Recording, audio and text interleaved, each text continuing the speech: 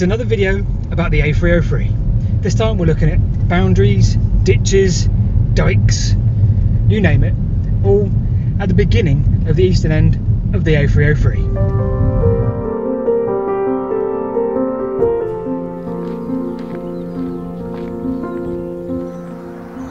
If you take a peek at any detailed OS map, you'll notice that there's ditches and dikes scattered all over the place. As you travel down the A303, there are some particularly interesting ones, as we'll see in later episodes. Today, however, we're looking at two examples on the eastern edge of the A303. That's here. And this one. A relatively recent excavation conducted by Cotswold Archaeology, just beyond the copse in the distance there for a new housing development, established that this ditch running from here, 500 metres around the curve to the south, was actually a linear boundary dating from the late Bronze Age. So, this Devil's Ditch did indeed turn out to be a linear boundary, the scale of which would indicate it was built by a large number of a local community. The boundary would act as more than just its namesake.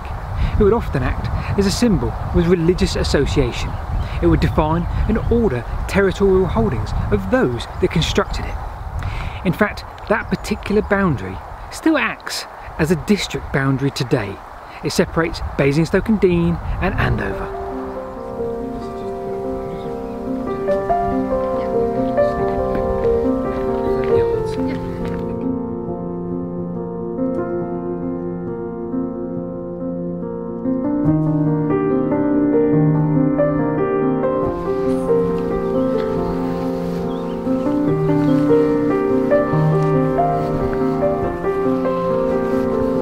So, what, if any, has this ditch here, the Andyke, near Bransbury, got to do with the ditch up there, the Devil's Ditch, near Smanham?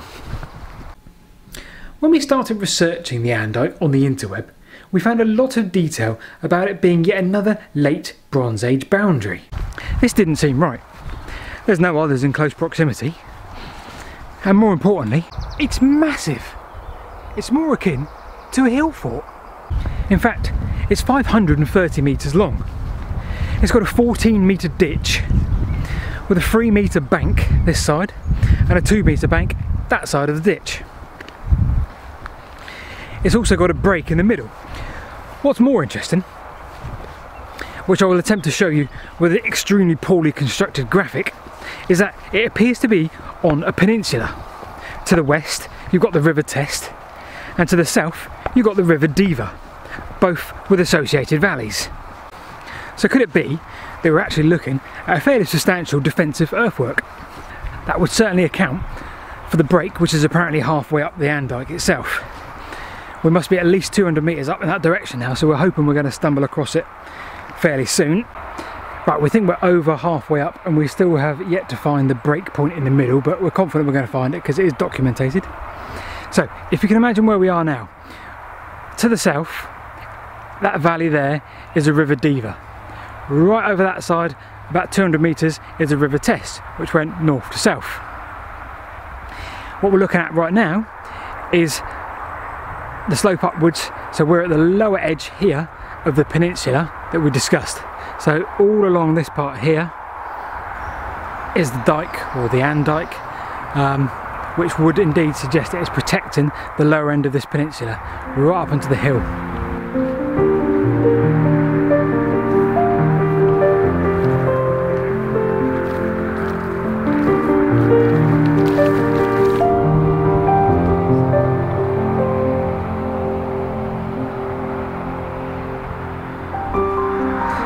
So, this is the halfway point, or supposedly the halfway point, because this is the clear break in the Andyke.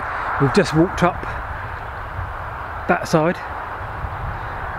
We think it's also our journey's end, because the pathway is right there to go further north towards the A303, which you can probably hear.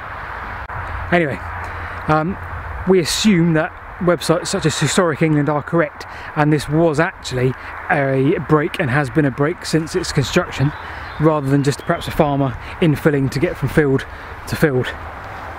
So we shall go with Historic England and say this is definitely a break, which would indeed indicate that this is a defensive earthwork. So currently, the lack of understanding about this monument or this earthwork means that it doesn't have a full verification. However, sites like Historic England have suggested that it is an Iron Age hill fort. That being the case, it does give rise to the notion that both the Test and the Diva were much more prominent waterways than they are today. A hill fort in this location could only really give rise to protection from the south. Anybody travelling up the waterway will be faced with this 530 metre earthwork. So, in conclusion, it's unlikely that there is a link between the two ditches that we've looked at today. However, they both have very interesting histories, which is well worth sharing.